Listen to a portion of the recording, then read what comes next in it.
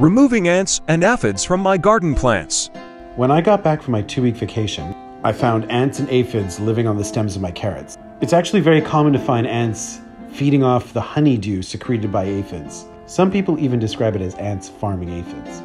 I've posted in the past about how to deal with aphids by creating a soapy water spray. So I sprang into action and I took care of that right away. But the ants have been around since day one, and they're a little bit trickier to get rid of. I tolerated them because they aerated the soil and they even pollinated some of my crops. But now they're just walking around my leaves spreading disease, like this powdery mildew. So they've become a liability.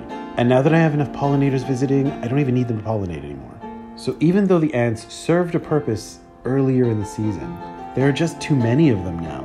So I'm making these ant traps. I'll post detailed instructions on how to make them tomorrow. Follow for more insect management tips.